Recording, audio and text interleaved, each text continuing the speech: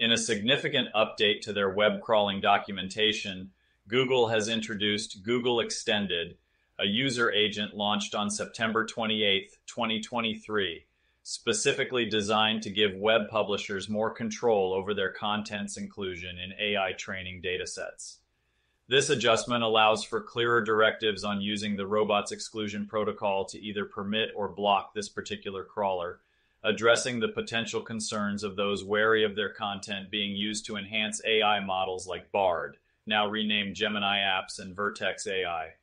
Google emphasizes that opting out through Google Extended, denoted by utilizing specific codes in the site's robots file, will not affect a site's Google search presence or ranking. Furthermore, Google's recent changelog highlights the renaming of Bard to Gemini Apps and reassures publishers that Google Extended's activities are isolated to improving Gemini Apps and Vertex AI generative APIs without impacting Google search outcomes.